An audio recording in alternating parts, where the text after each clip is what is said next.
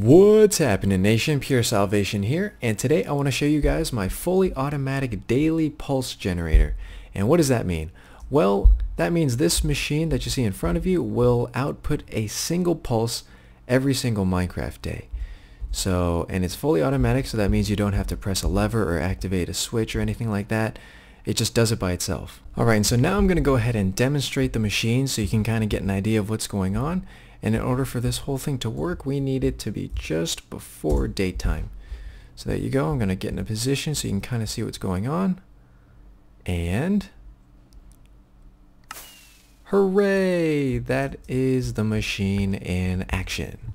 So let me explain what's going on here. This machine will output a single quick pulse every Minecraft day, and it only happens in the morning, which is what we want, which is what you just saw as well.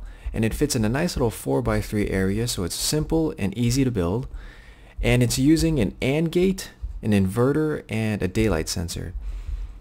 And in order for an AND gate to actually output power, the two top torches have to be deactivated. And since we have an inverter and a daylight sensor, this will always keep at least one of these on and one of these off, except for a very brief moment in the morning where both torches are off and it sends a quick signal to the output. And to further explain what's going on here, I'm going to go ahead and set the time to night. And you probably noticed that the left and the right inputs of the AND gate flipped.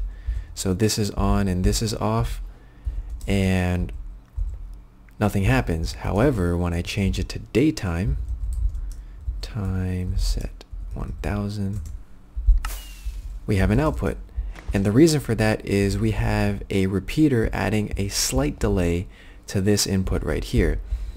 And so this repeater delaying this input prevents it from activating when it changes from day to night, but when it changes from night to day in the morning, it gives it just enough delay so there is at least some point in the morning where both of these torches are off and allowing the output to send a signal.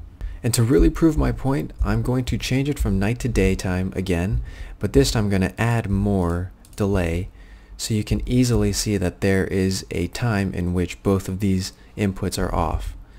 So I'm going to change the time. Actually, you know what? I'm going to get in a better position. So you can see all three torches in the AND gate. I'm going to change the time to day. There you go. You saw that both of these torches were off and this torch turned on and activated the machine. You might be thinking there's an easier way just by using a daylight sensor and nothing else, and you're kind of right, but you're also wrong at the same time.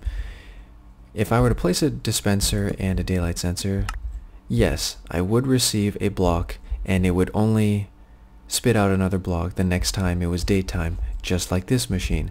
However, the response is different.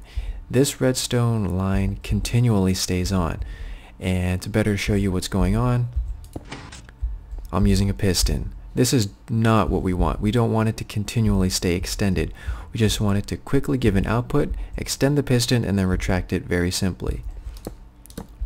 And this is why we use this method, and I will show you by placing a piston on the side what will happen. So I'm going to go ahead and set it again to nighttime and set it back to day.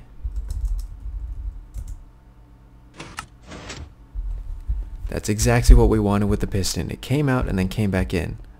So that's the difference between those two methods. So that's really basically it. And I know this machine may seem a little bit useless, but I assure you there is some really good practical application for it. And I will be releasing videos in the near future showing you guys what you can do with this. So I hope you guys enjoyed. Please leave a like or a dislike to let me know what you thought of the video. And if you haven't already, hit that subscribe button.